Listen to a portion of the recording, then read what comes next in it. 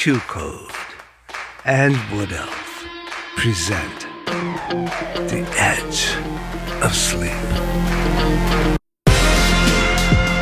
Starring Mark Fishbach. Created by Jake Emmanuel and Willie Block.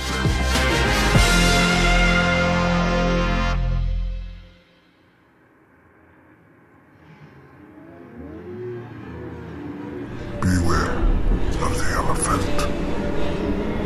Beware of the elephant. We knew that it happened around 4 a.m.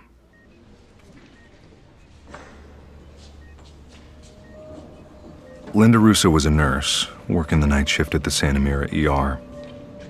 It had been a quiet night, especially for a holiday, before everything went to hell.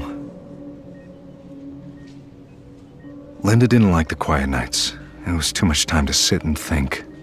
She preferred a crisis where her skills could be put to use. But what Linda loved most about the ER was that in a moment the night could turn. The job was unpredictable, and you could never truly prepare for what was going to happen. Hey, Linda. Hey, Britt. How you doing? I'm tired. I bet. Between tests, classes, and all these late shifts, I feel like I might never sleep again. Well, you still look good, so go to hell. Thanks. You finishing up? Yeah, I'm pulling a 10-hour. I've got 1 hour to go. You're a monster, girl. Final stretch. I slept like shit last night. I'm looking forward to my 9 a.m. nap. Well, room 4 is empty. It's ready when you need it. Seems quiet. Not so busy tonight, huh? No. In room 5, we have a senior with bacterial pneumonia. We have her on a bronchodilator and some antibiotics. In room 3, we have a gentleman in his 50s who came in complaining of chest pains, but it looks like he's just got a nasty case of heartburn. Let me guess. Did the dumbass chug beer and eat hot dogs all day? Happy 4th of July. Well, I have to say, it looks like a pretty light night for a holiday, thank God. Oh, I almost forgot. I have a real treat for you. What? Come with me. Wait, where are we going? Room 1. Read his chart. Okay, let's see here. Patient is a 16-year-old male. He is being treated for third-degree burns on his scrotum and rectum. What the hell is this? Yes. Wait, do I even want to know? The patient was inebriated at a 4th of July party, and to use his words, he lit a rocket out of his asshole. No. His ass hair caught on fire, so he jumped in a pool. Oh, my God. When I cleaned the wound, it smelled like that time you burnt your hair. Ew. Fuck you. Oh, and get this. The first question he asked me was, how long would he have to wait before he could jerk off? What did you say? 4 to 6 weeks. You are cruel. But I saved his mom a couple of trips to the washing machine to clean his sheets. Oh, God. Oh, these old machines. It probably got unplugged from the wall. Hi, John. It's Nurse Linda. This is Nurse Brittany. How are you feeling? John? Can you hear me? John? John? I'm not getting a response. Can we get some help in here, please? He's not breathing. I can't find a pulse. I'm beginning compressions. We have a code blue in room 1. 4, 5, 6, 7, 8, 9, 10. What's going on? We have a 16-year-old male undergoing cardiac arrest. Help me lift him. Attaching pads. Start defibrillation at 120 joules. Everybody clear? Clear. Shock delivered, no response. Resume compressions. Let's get an ABG and a 1 milligram epinephrine push. Epi delivered. Can someone please tell me what happened? Patient came in to be treated for minor burns. He has no allergies, no medications. Any sign of toxicity? His blood alcohol levels are at 0.05%. His last vital signs were normal. Start an infusion of 500 milligrams of saline. Stopping IV and infusing with saline. Linda, can you tell me why a healthy 16-year-old is undergoing cardiac arrest? I don't know, doctor. Let's up defibrillation to 150 joules. Everybody clear. Clear. Shock delivered, no response. Dr. Gordon? Dr. Gordon, we have a code blue in rooms 3, 6, 5, and 2. What? Are you sure? This is the machines or some sort of power outage? I don't know, sir, but all the electrocardiograms have flatlined. I checked Mrs. Bowers in room 5, and she has no pulse and isn't breathing. Who are the other doctors on call? Just you and Dr. Ligari. Fucking hell. Doctor, what is going on? I don't know. But what we're going to do is transfer half the patients in here and the other half into room 2 with Dr. Ligari. Jorge, continue compressions and CPR. The rest of you, get it done. Now! Let's go!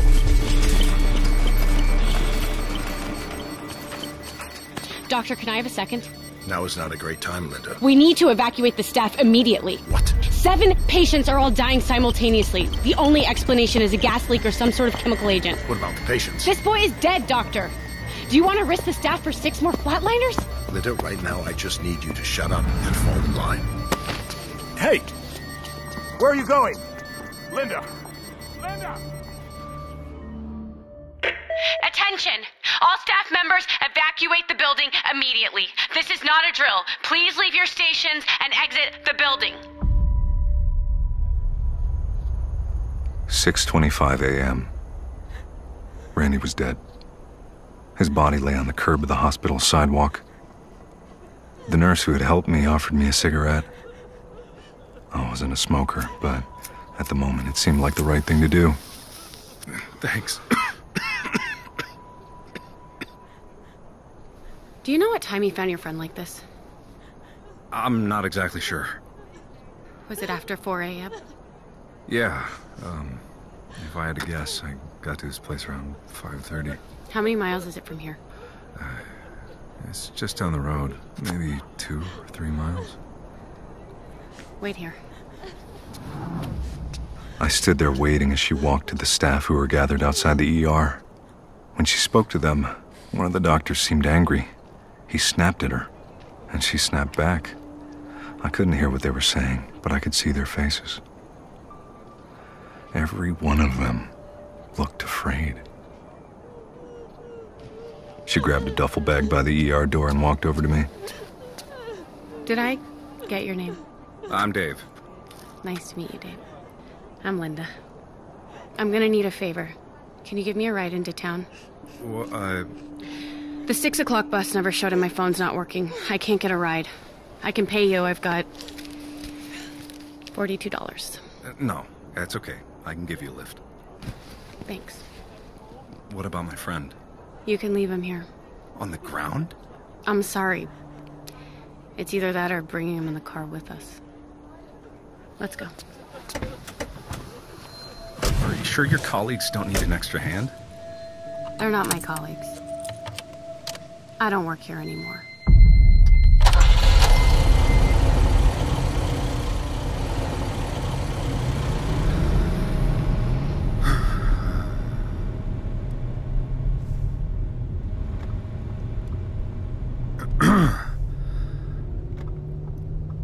Mind if I turn on the radio?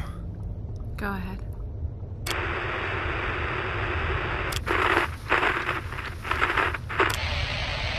What the That's weird. So sorry. No, that's okay. Is it all right if I scream? What? I'd like to scream. Yeah, sure.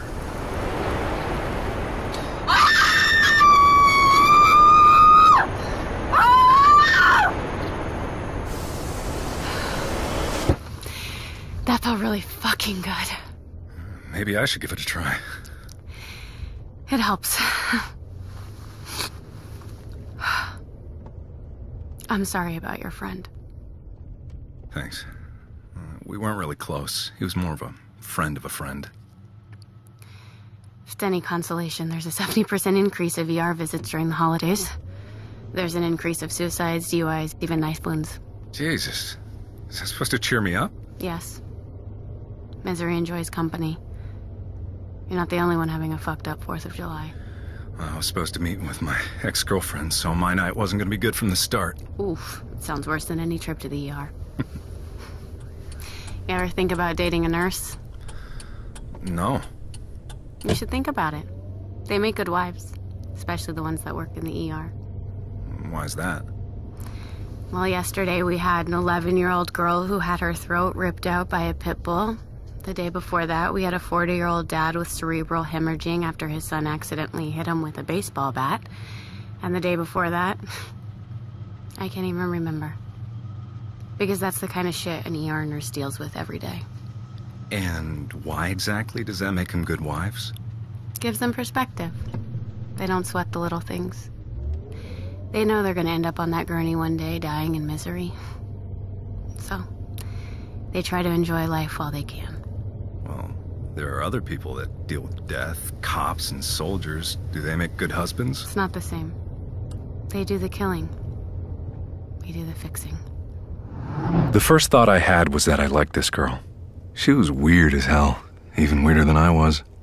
She's one of those people who has no idea how fucking crazy they sound. Or maybe she just didn't care. Either way, I liked it. I could never be a nurse. Why is that?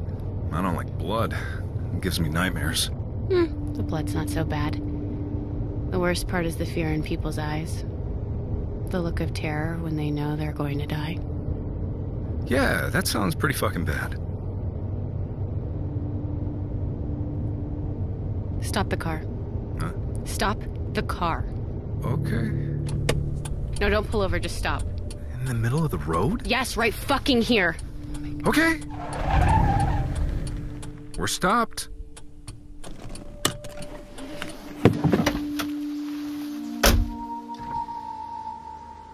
Hey, I don't know if it's a good idea to just stand in the middle of the road. There's nobody here. What?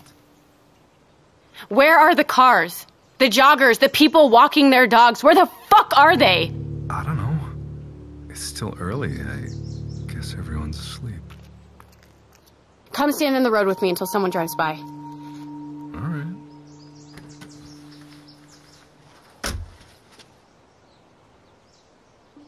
We stood in the center of Camden Avenue, one of the busiest streets in town.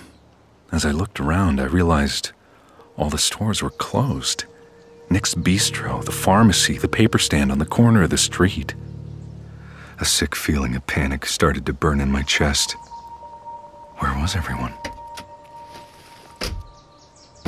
I barely registered what was happening as Linda pulled a pistol out of her duffel and raised it to the sky. What the fuck? The shot echoed down the street. Dozens of people should have appeared. But nobody came. Get undressed. What? She didn't ask me again. Linda pulled off her clothes and stripped to her underwear in the middle of the street. She reached into the duffel and threw me a pack of clothes. Put it on! We're standing in the middle of a fucking biohazard zone. Through the plastic packaging, I saw a gas mask and a rubber jumper. It was a hazmat suit.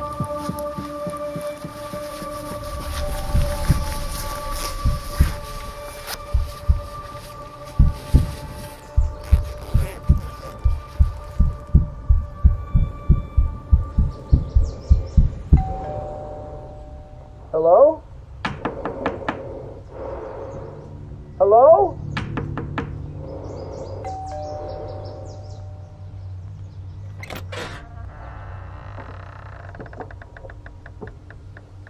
Hello?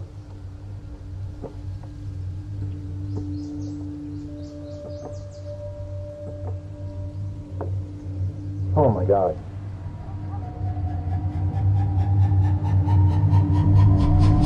Well, I checked every house on this side of the street. any survivors? No, Were all the victims lying in their beds? most of them. A few were on their couches. How about your side? Same thing. Jesus Christ. What's going on? I don't know. But we are in the middle of a fucking pandemic. Is it a virus? Possibly. But what virus has no symptoms and kills all of its victims simultaneously? What about a chemical attack? That'd kill everyone all at once. Yes, but again, no side effects. All nerve agents cause foaming from the mouth, the constriction of pupils. There'd also be a sign of a struggle. Chemical weapons don't just kill you instantly. Radiation? Small dose would kill you slowly. If it were a larger dose, their skin would be burnt. There'd be rashes and boils. These bodies are pristine. come we're not affected? That's the million-dollar question.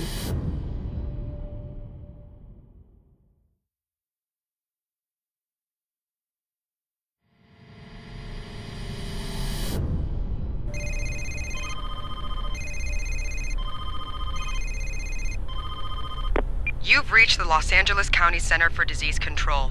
All of our lines are currently busy. Please leave your name, your number, and a brief message, and we will return your call as soon as possible.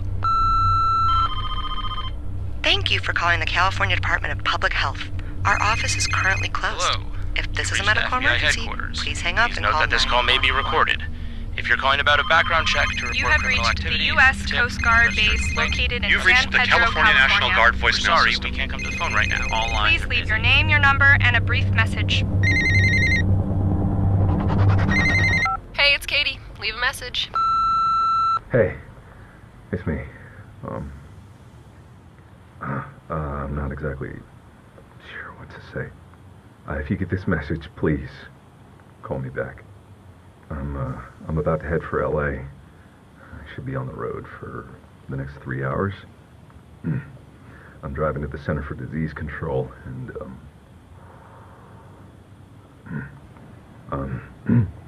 I guess I just wanted to say that if something happened between us,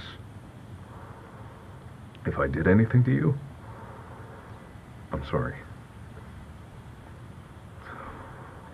I love you.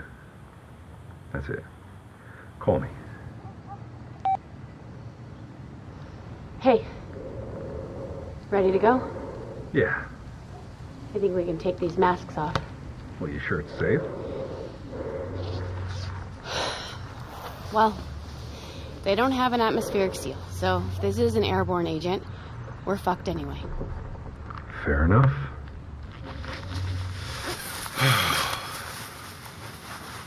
You okay to drive? Yeah, I'm tired, but I'll be fine.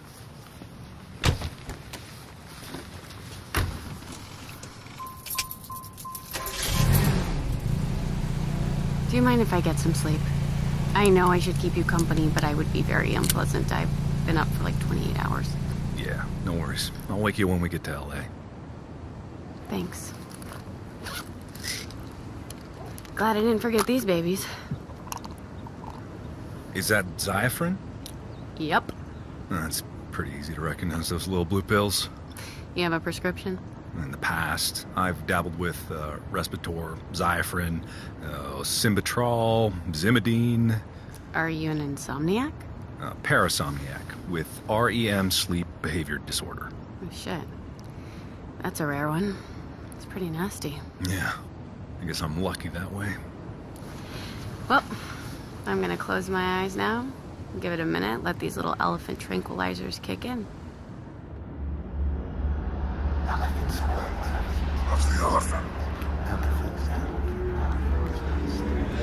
Beware of the elephant. And then I remembered. I must have been 4 or 5 at the time. I forgot most of the episodes from when I was younger. But this one memory shot into my brain like a bullet, crashing into my mind with perfect recall. Okay, Davy. A is for... apple. Very good. And B is for... banana. That's right. And C is for... cat. Very good. And what does the cat say? Meow, meow. Meow, meow. And D is for... dog. And the dog says... ruff, ruff.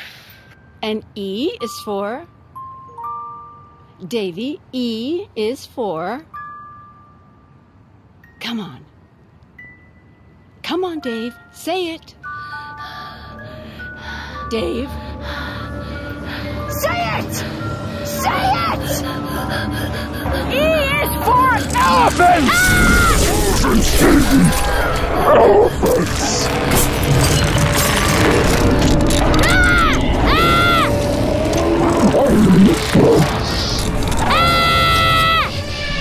It's okay, Davy. Shh. What is it this time? Elephants. What? Elephants, John. It's from that goddamn book you read him. He dreamt that I turned into an elephant. Hey, don't you pin this on me. It's just a spelling book. Letters and pictures. That's all.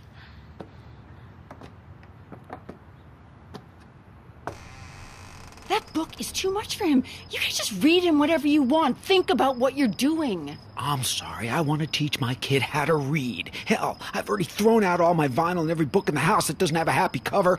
Put my grandmother's Russian dolls in the basement, the horse painting, sterilized the whole fucking house so my son can get one good night's sleep. Oh, and you think shouting's gonna help? Nothing can help us. John. You know it's true. It's been 5 years, Trace. We haven't had a full night's sleep since the day he was born. You realize what this has done to my career? Stop it. Our marriage? Please. Remember we used to have lives? Well, if you don't like it, then leave. I'm sorry. I don't want to fight. I just don't know what to do.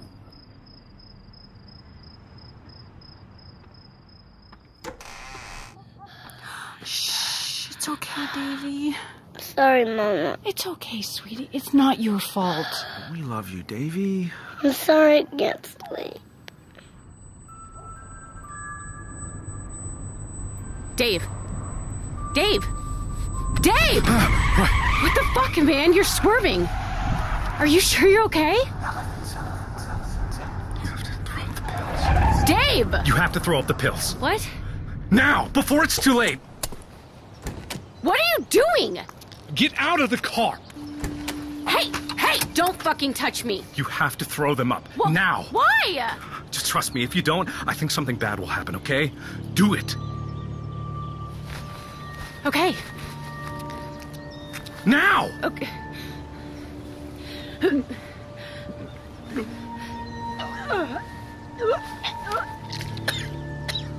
Linda stared at the pills. Neither of us said anything. We just stood there on the side of the highway, lost in thought. After a minute, she looked at me with a sense of urgency. I gotta call the hospital.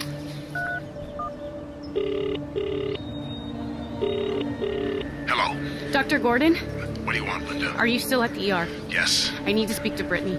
She's on break. Yes, I know. Room 4. Can you get her for me? Jesus, Linda, I don't have time to... I know, but please, could you just check on her?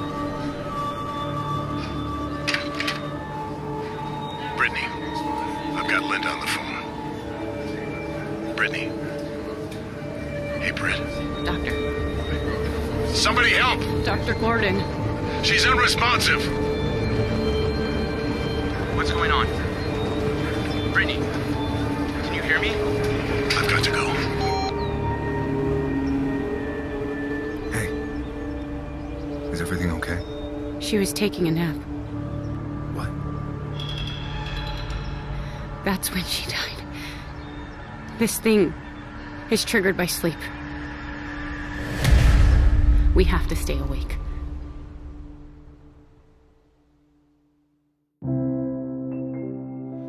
The Edge of Sleep stars Mark Fishbach as Dave, Michael Yama as the whale, Carlise Burke as Brittany, Cara Santana as Linda, Alex Esso as Katie, Chris Mulkey as Dr. Gordon, Marcia Cross as Tracy, Rob Morrow as John, and Sander Argabright as young Dave, with additional performances by Jason Nahum, Matthew Letkowitz, Julia Henning, Kristen Tepper, and Jake Emmanuel. Written by Jake Emmanuel and Willie Block. Directed by Jake Emmanuel. Produced by QCODE, Daylight Media, and Mark Fishbach. Recorded, mixed, and mastered by Salt Audio. Original music and score by Jamie Sheffman and Noah Gersh for Salt Audio. Sound design by Maria Mora and Juan David Chaparro Perez for Audio for Media. Edited by Zach Jurich. Associate producer Tess Ryan. Script supervisor Sam Beasley. Production support provided by James Gelberg. Casting by Chelsea Block and Marisol Roncalli at Atomic Honey. Art by Matt Taylor and Aaron Salazar. Special thanks to Jeff Roy, Mark Holden, Kirsty Jan Verdal, and Celeste Armstrong. The Edge of Sleep is a QCODE production. If you enjoy the show, subscribe to The Edge of Sleep on Apple Podcasts or wherever you find your favorite audio dramas. You can also visit our merch store at qcodemedia.com/theedgeofsleep.